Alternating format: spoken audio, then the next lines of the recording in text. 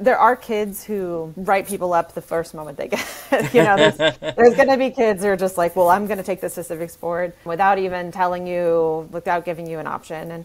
And that's fine. And Civics board is able to handle those. Mm-hmm. And those kids often learn that, like, oh, that wasn't as satisfying as I thought it might be. They didn't get their comeuppance in the way that I wanted them to, because it isn't about punishment, and we've really shifted a lot towards the Civics board process being, in fact, we call it a resolution plan.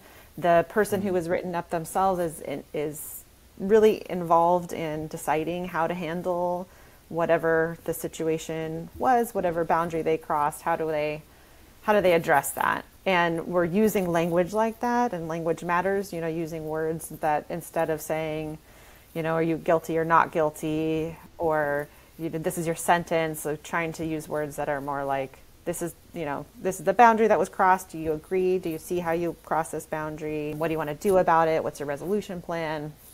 That kind of stuff. We also do a discussion of impact. How did this situation impact the other person or the school at large, or whatever it was?